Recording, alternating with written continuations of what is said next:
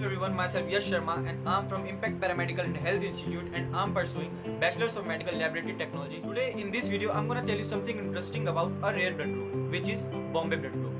So we all know the most common blood groups are A blood group, B blood group, AB blood group and O blood group. But there is also a rare blood group which is known as Bombay blood group. The Bombay blood was first discovered by Dr. Y.M. Bhain in Bombay, now called as Mumbai. Each red blood cell has antigen over its surface which helps us to determine which group it belongs to.